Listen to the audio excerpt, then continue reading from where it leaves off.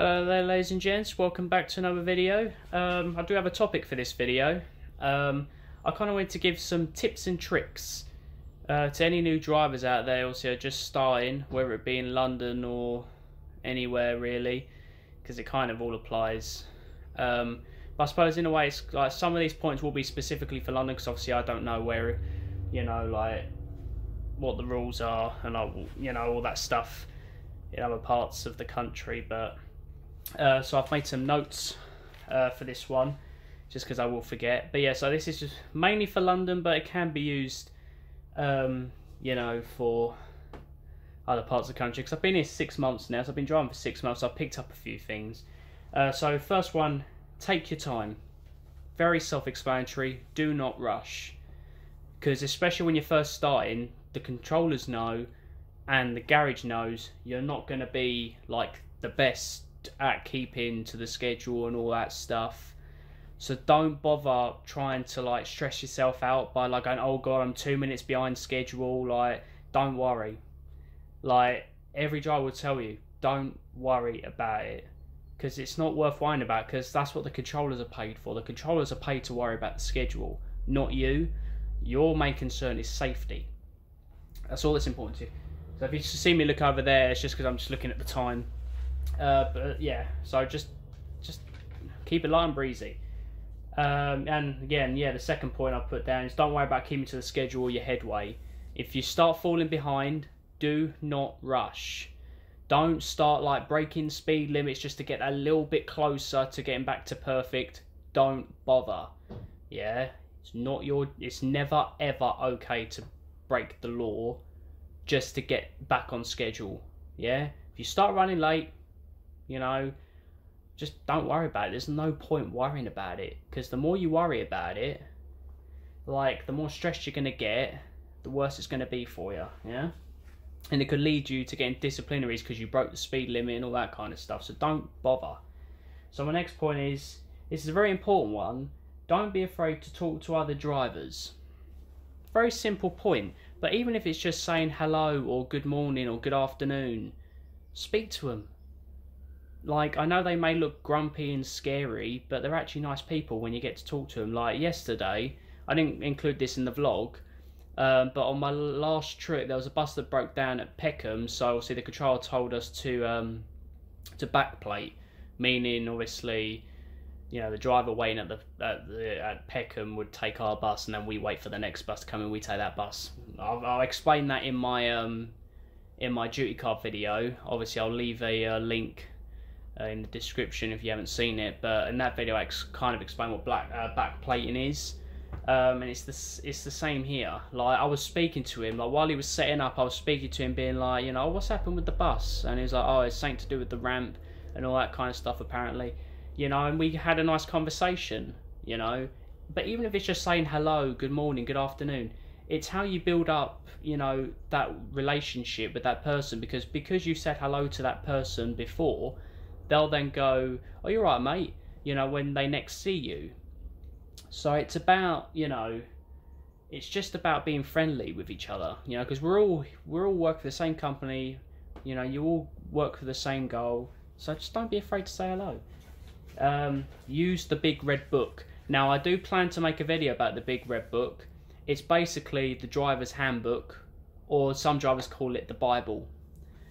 So it's your saving grace. It has everything, all the rules, tips, on how to serve bus stops or use the wheelchair ramp, how to speak to passengers, everything, like, to the phonetic alphabet, Alpha, Bravo, Charlie, all that. So you can learn that. It's very important that you read it. Take it with you everywhere you go, because if you get stuck and you don't have, like, say, radio contact, for example, because you're in fallback mode on your MDT, you can use that to help you out if there was a question you had. Yeah. And the next one I put down is, don't be afraid to call the controller for help or advice if you have a question. Very important.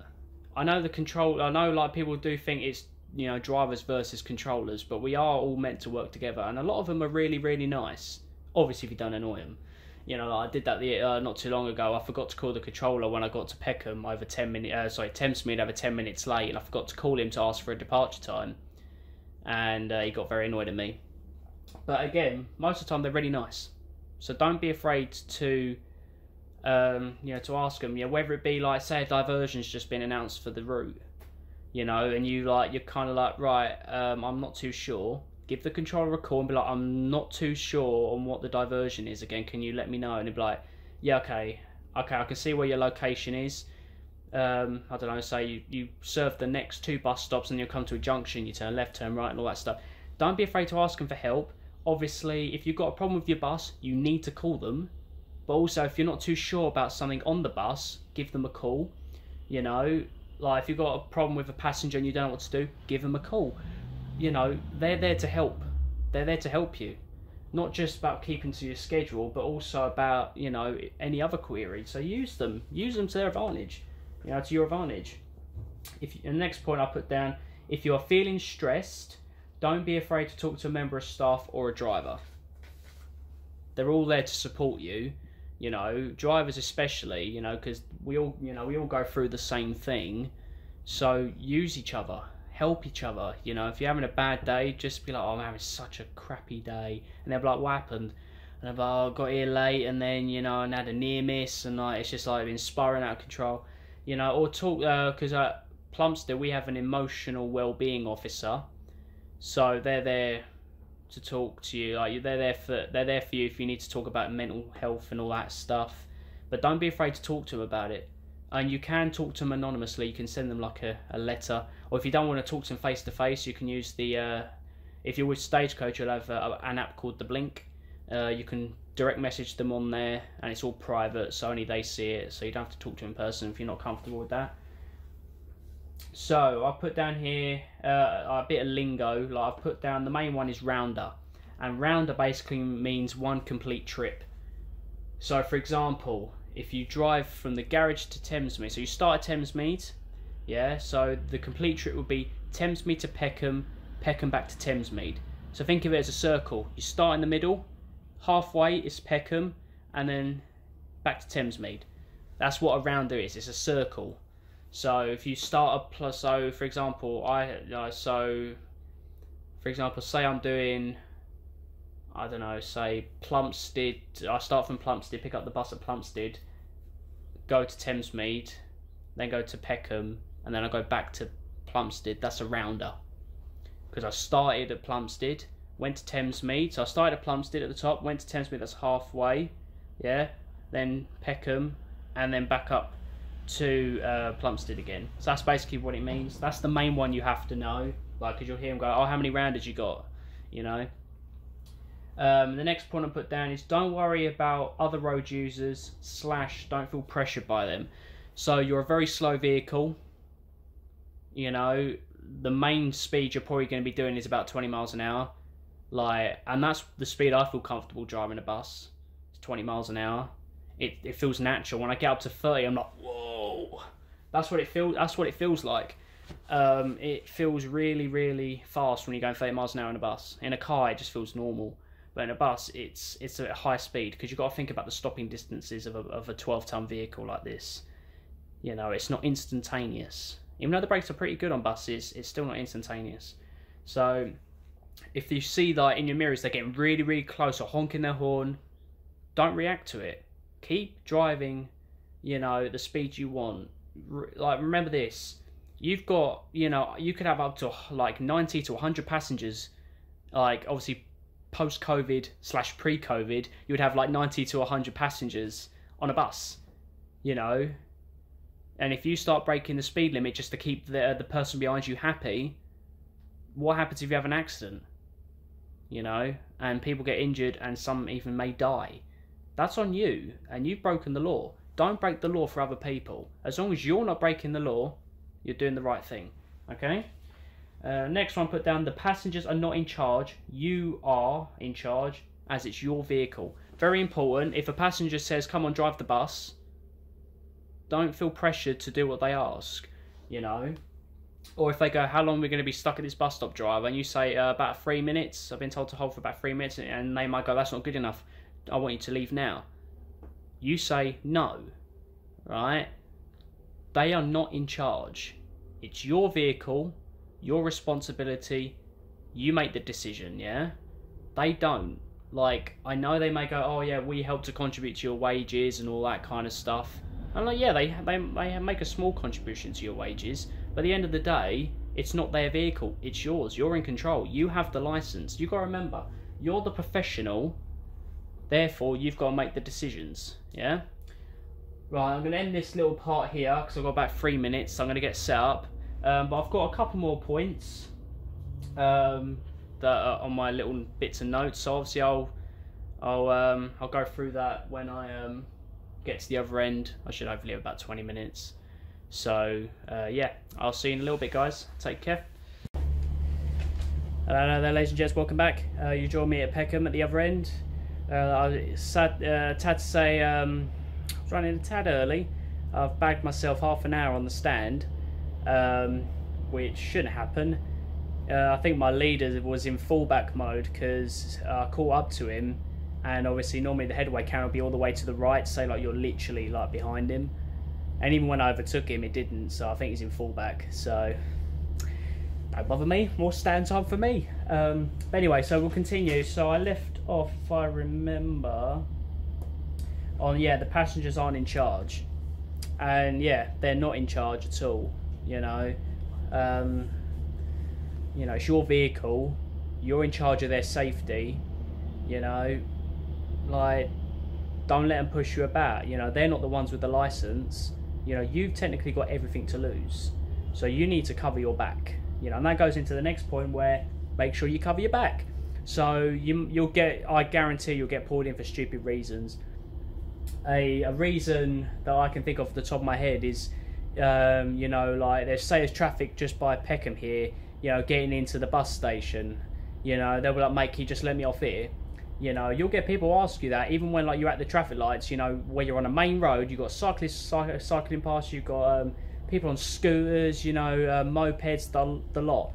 So I always say to them, no, because it's too dangerous. I'm not close to the curb, you know, so it's not safe, you know, and you'll get people press the emergency buttons and get off anyway.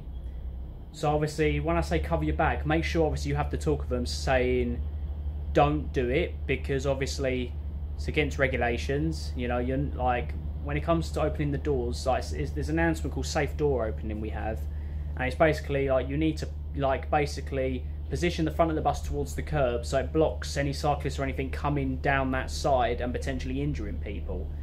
You know, so it's just about protecting yourself. You know, so making sure that, you know, if you put in a memo, for example, I don't want to get too much into the politics of it, but if you put in a memo, say you want to go on the 96, for example, and then you ask, like, oh, did you get the memo and all that, and they'll be like, no.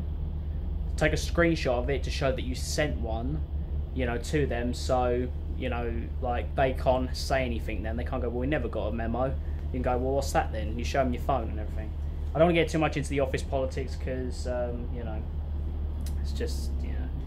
The next point I've got is make sure you check the notice boards for any diversions and bus stop closures.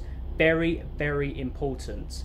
It is the driver's responsibility to check for any diversions or any bus stop closures, anything like that. You have to check. So every time you get your duty card, every time you get your duty card, make sure you go around to the notice board and check to see if there are any diversions on the route, any planned bus stop closures, any planned diversions for the future. So say they've just put one up to say, yeah, in 10 days time there's going to be a diversion. Learn it, you know, get into that routine of going, okay, so the diversion's in 10 days, I've got 10 days to like memorise it. Obviously you don't necessarily need to memorise it because they'll put diversion boards up. Any planned diversions, obviously they'll put boards up for them with the arrows going like turn right, turn left and all that.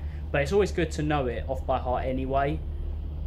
Because think about it, if you if there's like an unannounced diversion, so say there's an RTC, for example, and it's that diversion that's happening in 10 days time, you know it already, so you haven't got to call up the controller and bother them being like, I don't know it, can you repeat it to me? As soon as like you hear them say over the radio, like, I know that, I've just revised that for when there's a planned closure for it.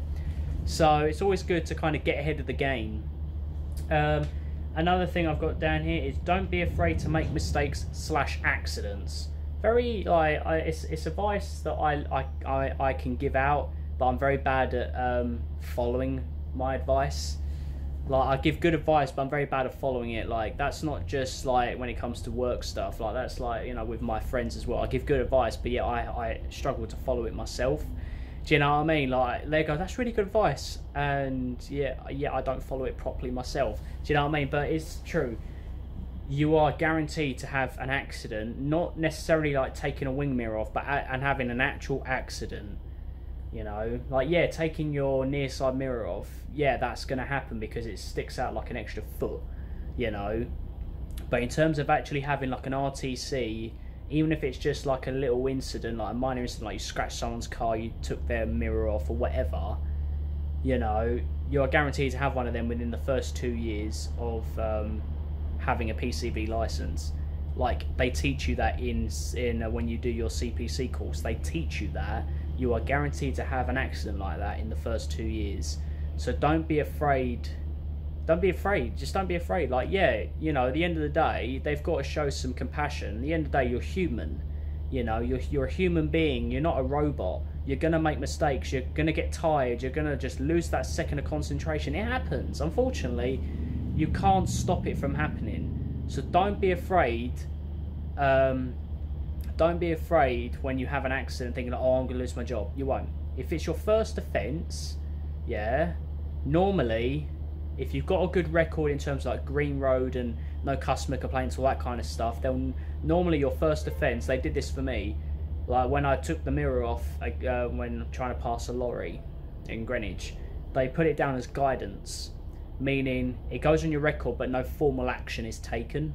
They just say, no, you know, we've taught you how to avoid those kind of things, so don't do it again, kind of thing. But next time, any further offences may result in disciplinary, which is what's going to happen to me now that I've had another accident. But, you know I'm not going to lose my job, because again, they'll check my record, they'll see, okay, green road, he's doing really well, he's not a reckless driver, meaning it's not an accident that was going to happen. Like, it's just one of them, like, instances where you got unlucky, you know. Like, normally I don't know, normally, you know, you do that same maneuver 100 times, nothing happens. This time you got unlucky, you know. It's one of them things. It's nothing to be ashamed of. And that's another thing, do not report it. If you don't report it, you could face even further action, even police action, especially if you hit someone's car and the owner isn't there. You know, that's a criminal offence. That is obviously a hit and run. Yeah, so make sure you report it. Obviously, if you hit an owner's car and they're present, you don't need to report it to the police because the owner's there. You know, but if they're not there, you have to call the police and say, I've just been involved in an accident, I've hit someone's car, the owner's not there. And obviously they'll take your details and they'll pass it on to the owner. And as well, you have to report it to the garage. You have to report it, because if they find out you've been involved in an accident and you didn't tell them, you'll be even in bigger trouble, even dismissal. I don't know if that's like a regular case, in the sense of you don't report it, that's it. You know, you'll most likely get suspension, potentially, or yeah, you'll most likely get a suspension. And obviously, depending on how many offences you have, could be your written warning or your final written warning, whatever. But make sure you have to report it. And the thing is, it's also a big learning curve for you, because it takes guts to report when you've had an accident. Because normally people want to hide it, because obviously it's embarrassing. You know, it just makes you out to be like you can't drive and you're not a good driver, when you know you're a good driver, because you clearly are, because you've achieved a PCV license. You've got a PCV license. You know, it's difficult to achieve. Not everyone can't do it, but you have to understand that obviously, essentially, you know, having a lot of power has a lot of responsibility, you know, and you are a big vehicle and you've got, you know, a lot can go wrong with a big vehicle, you know. So just don't be an idiot, you know, make sure you report it. Own up to your mistakes, because that's how you grow as a person, yeah? And the thing, especially with our company, they rely a lot on trust. You know, they rely a lot on trust. You know, if they can't trust you, they don't want to hire you. You know, they don't want you involved with the company. It's built on trust and honesty. You know, so if you own up to your mistakes, you won't necessarily have a bad reputation with them, like a bad rapport with them rather. So don't be afraid to make mistakes, own up to them, you know, because that's how you grow. And it's not worth risking your career, as I've said many times. But I've got 2 final points, and they kind of link together. Have fun. You know, the more you stress, the less fun it is. And if you really want to be a bus driver, smile. Just try and smile, even if it's just like that. It makes you feel better. And if the passengers see that you're acknowledging them, they won't be a pain in the backside. You know, it's about just trying to have fun with it. There is a lot of responsibility, yeah, but again, if you just do what you're told, you follow the procedures, it's a job for life. You know, I know drivers who I've seen, you know, worked in this job for like 20, 30 years or even 40 years. You know, there's a driver who's been here like 40, 45 years. So it's like, it's a job for life. You know, if you just do what you're told, follow procedure, you know, you just be honest. You know, they expect you to make mistakes. Obviously, you just can't have mistakes in, like, too many mistakes in one period. Because you got to remember, if you have an accident, it stays on your file for a year. So it stays on your file for 1 year. So it's very important, you know, you don't like clock up too many accidents in 1 year, because then it could lead to dismissal. You know, but again, if you follow the rule of what I've said about just taking your time, assess the situation. You know, so what I mean by that is you got a box. I'm parked next to the box junction right here. I can see it. Especially for a bus, it's quite a difficult thing to like analyze, because you're like, right, okay, you know, I'm right at the edge of it. You know, I can see the traffic's moving. Do I risk it, or do I wait that extra second to see, you know, like, are they only moving an inch? Or are they moving, you know, like a metre or 2 meters? Do you know what I mean? So it's about, you know, it's about just taking your time. Don't worry about people behind you. If they're bibbing you, so what? You know, if it's a 2-lane street, they could just go in the other lane and overtake you. Who cares? You know, they'll give you the finger. Who cares? You know, at the end of the day, as long as you're not breaking the law or breaking the highway code, you are doing your job and you are being a good citizen and obeying the law, yeah? The law's there to protect you. The highway code is there to protect all road users. You have to follow the highway code. People don't like to, especially when it comes to letting buses out. You know, you're meant to let a bus out when it's safe to do so. There's many times where it's safe to do so and people don't bother. But it's just about, if you just take your time, assess the situation, just wait until you are certain you can make it past the box junction, or wait until you're certain you can make it through a pedestrian crossing or a set of pelican crossing lights. You know, just wait until you are certain and you'll be fine, you know. But yeah, so have fun, you know, that's all I can say really. Just have fun with it. But I hope you have enjoyed this little talkative video. I know I've got some drivers who are subscribers, so if I did miss any tips or tricks, definitely leave them in the comments. Be good to hear your suggestions of some tips and tricks for new people. But yeah, so obviously I've been working here 6 months, so I thought I'd share some information, you know. Hopefully if you are in the process or thinking about, you know, joining, hope these tips can be useful for you. But yeah, so I'm going to sign off here. I'm going to enjoy, you know, I've got about another 10-12 minutes, so just going to relax, listen to some music, switch off for a bit. But that's the other thing, yeah, switch off when you can, and don't feel pressure to do overtime. Overtime is optional for a reason, because you're going over your time, yeah? So switch off when you can, because you know you do this job 6 to 7 days in a week, and then you have 2 days off. Use those 2 days to rest. Don't feel pressured to do overtime. Very important, because sleep is more important. Family, friends, you know, social life, sleep, they're all more important than making that extra bit of money. Trust me, you know, because you'll lose friends if you never go out with them, you know, just saying.